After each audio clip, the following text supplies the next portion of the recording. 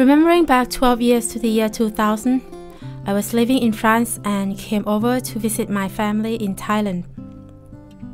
Not long after our arrival, we heard the story of a bull elephant destined to be sold to illegal processors for his tusks, meat and other things besides. He was only 43 years old and, considering the life he had had so far, had understandably developed aggressive behavior towards humans. News of his terrible fate got out, and an 11th hour appeal was launched.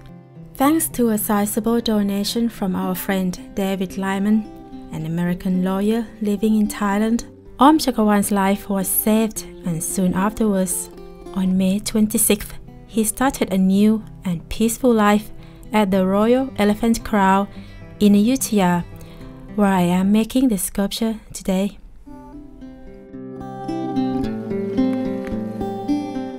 In January this year, I thought I'd like to make a sculpture of Oom for my friend David Lyman, whose help saved him from slaughter. Eva and Michelle that managed the day-to-day running of the Royal Elephant Kraal told us he was still living peacefully there, despite the entire area having suffered one of the worst floods in Thai history.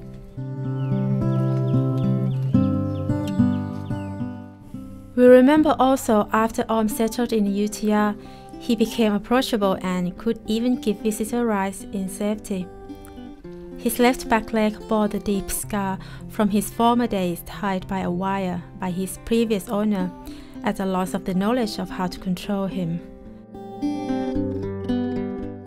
On leaving Bangkok to make this sculpture, we could see the waterline stain on the walls of houses as we passed along the roadside, all the way to Ayutthaya. On entering the camp, we could see the damage to the Mahus village, but also the evidence of hard work underway to repair the kraal and return to normality again.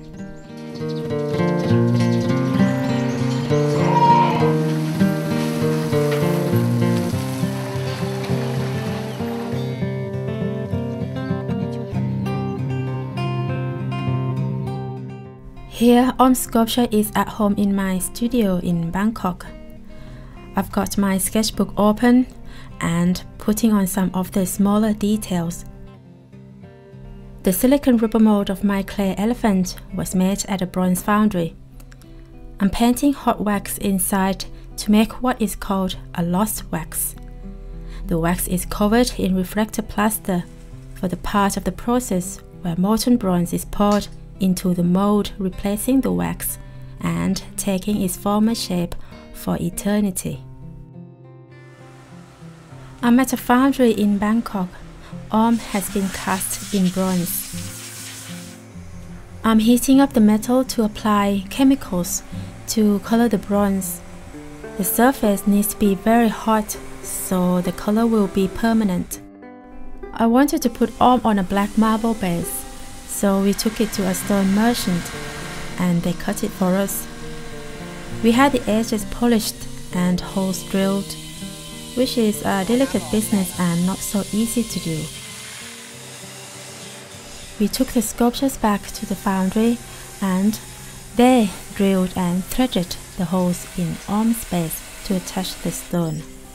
And now Oom Chakawan's sculpture is finished.